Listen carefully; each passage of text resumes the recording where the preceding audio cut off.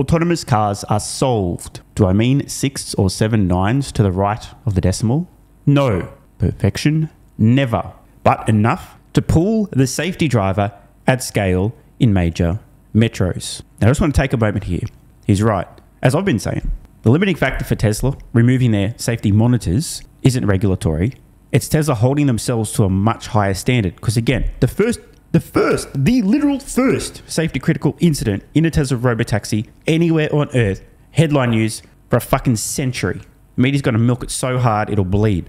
In other words, I completely agree with Adam Jonas here because I've been saying exactly this. The note continues, another quote. From our discussions with Tesla, it appears the only thing preventing Tesla from pulling the driver is its own abundance of caution. Now, I have to jump in here again, full disclosure.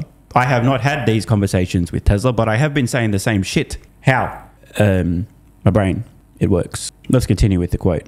Our understanding is that there is no other explicit regulatory approval required to pull drivers in Texas. A passive optical only autonomous vehicle system would seriously challenge the conventional thinking of many in the robotaxi community.